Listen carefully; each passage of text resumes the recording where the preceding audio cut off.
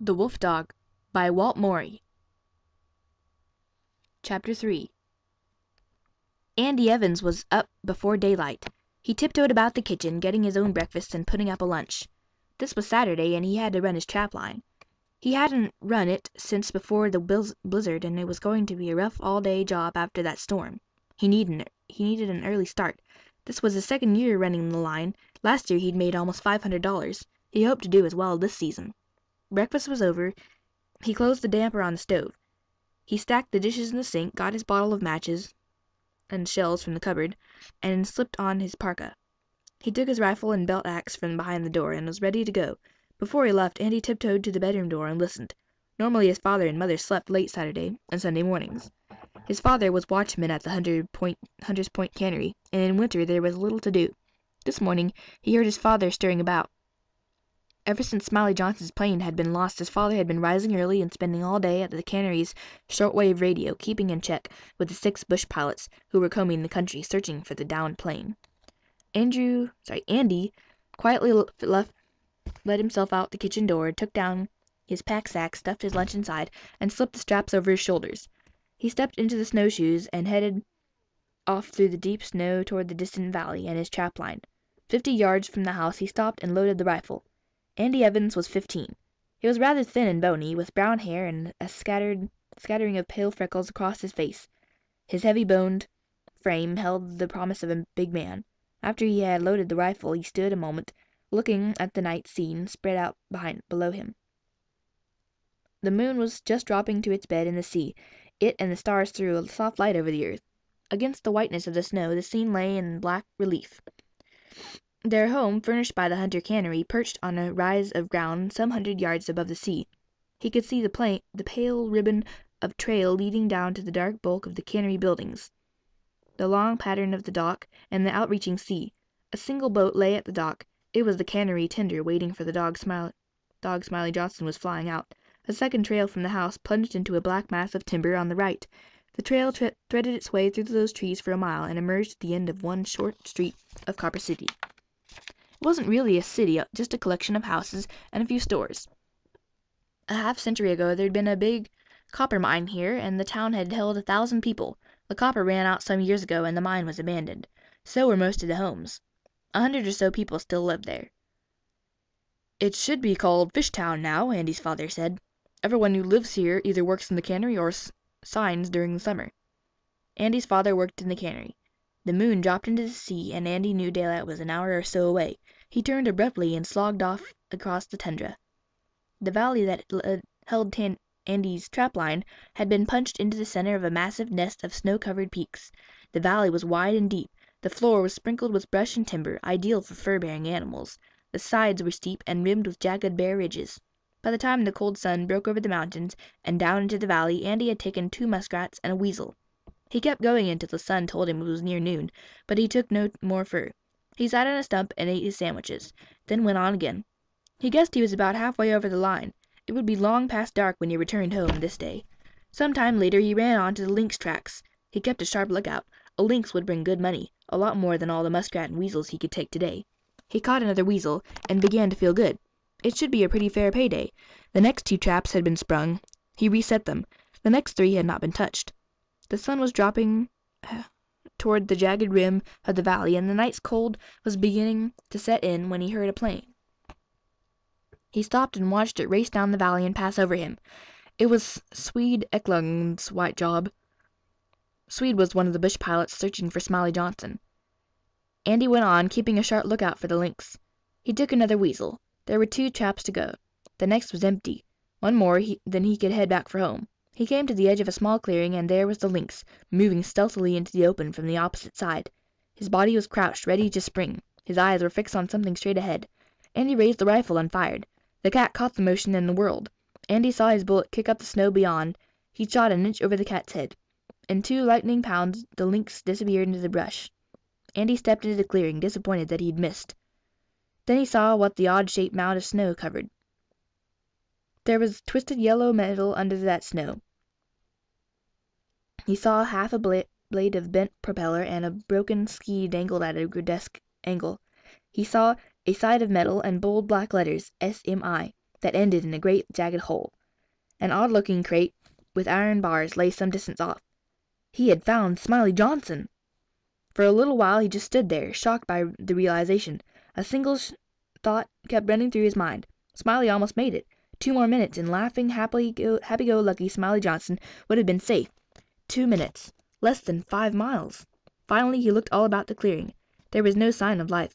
No human tracks led away from the wreck. The stillness of death was in the frigid air. Andy forced himself to go to the plain. There he stepped out of his snowshoes and worked his way through the wreckage until he could look through the door's broken window.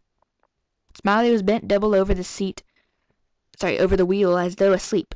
He was still strapped to the seat.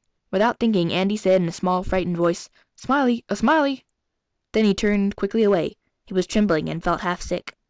He saw the crate, the trampled down snow around it, and moved that way. He dropped on his knees and looked in at the still form of the wolf-like dog. At first he thought the dog was dead. His eyes were closed, and there was no movement of breathing along his thin sides. Then Andy noticed the flank where the lynx had torn the skin. Fresh blood was oozing from the wound.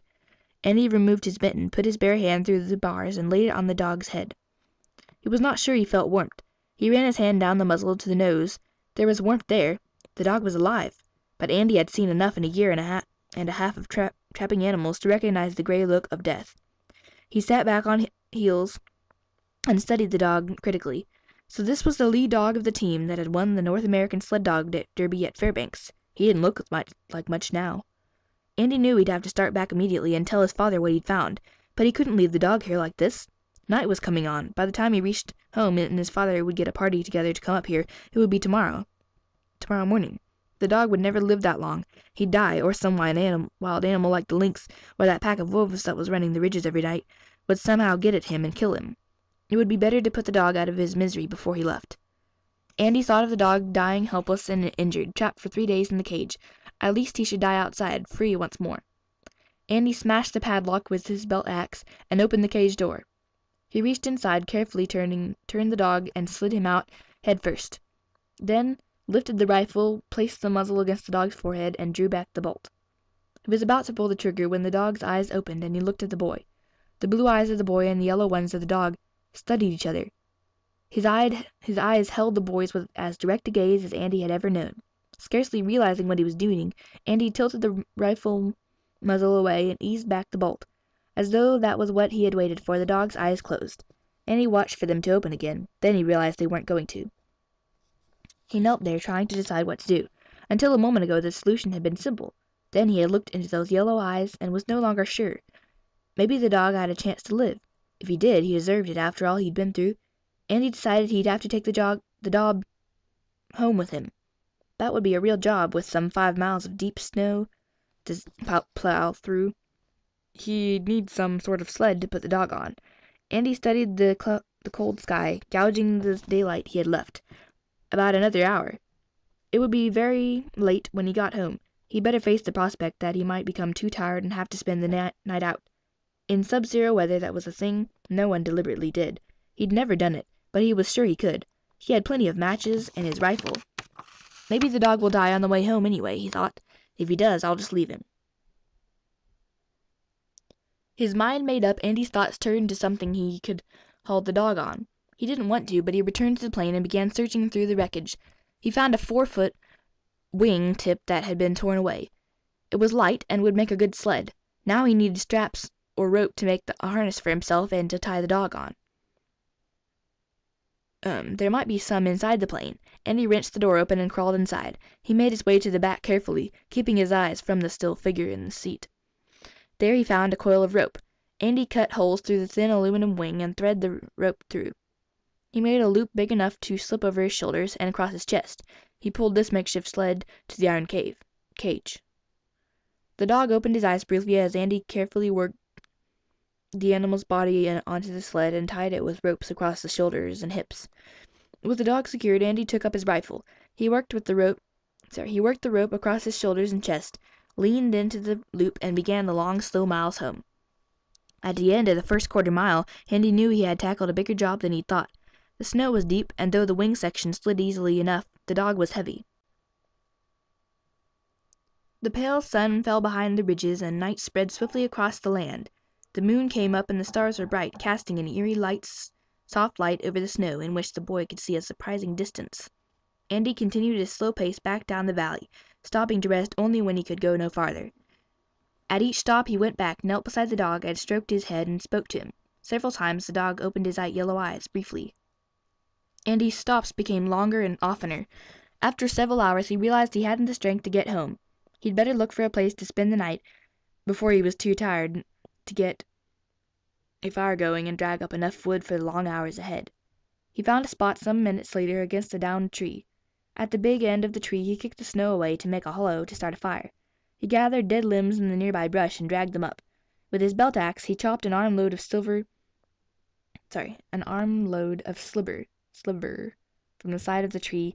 Luckily he had cut into a pocket of pitch. The pitch flamed up with the first match, and he carefully added chips. He broke up the limbs and fed them into the flames until the fire was big and roaring. Then he pulled the broken wing with the dog close to the log. The heat hit the log and bounced back. It made a small pocket of warmth in the freezing cold of the night. Andy loosed the ropes and felt the dog's nose. It was hot and dry. He guessed that the dog had a fever and hadn't had a drink for several days. Andy packed his handkerchief with snow and held it close to the heat and let the melting snow soak the handkerchief. He lifted the dog's head, pried his jaws apart, and squeezed the precious drops into his mouth. The dog could not swallow, and Andy stroked his throat. At last he felt the muscles work once, convulsively. He repeated the procedure several times, and each time he had to stroke the animal's throat.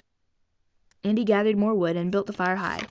He sat with his back against the down tree and let the heat soak in. He watched the dog closely, hoping the heat would rouse him, but there was no change. Andy wondered if his folks were worrying, and guessed they were. He wasn't too worried or disturbed. He had a rifle. The fire was big and warm, and there was plenty of wood. The presence of the dog, even in his present condition, wiped out all feeling of loneliness. Some time later he heard the wolf pack running the barren ridges high above. Their voices came down into the valley in a series of high, savage notes that echoed and re-echoed up and down the valley. Their sound seemed to get to the dog, or Andy imagined that he moved slightly. The boy tossed more wood on the fire, and the flames leaped up, spreading their light across the snow. He laid the rifle across his knees and leaned over to stroke the dog's head. He said gently, "It's all right, it's all right," but he couldn't tell if the dog heard him or not.